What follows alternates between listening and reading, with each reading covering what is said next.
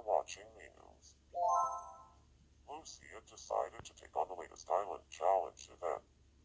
The challenge this time was to get into outer space on a bottle rocket. Despite the concerns of onlookers, Lucia took up the challenge. Lucia got off to a hot start but didn't quite make it into orbit due to technical difficulties. Actually, the rocket fizzled out before takeoff, and the challenge ended in failure. This is extremely dangerous, so please don't try this at home. We asked some islanders for their thoughts on the matter.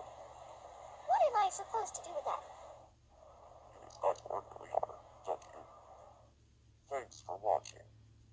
For your 8 o'clock news, this is Bowser Kuko, signing off.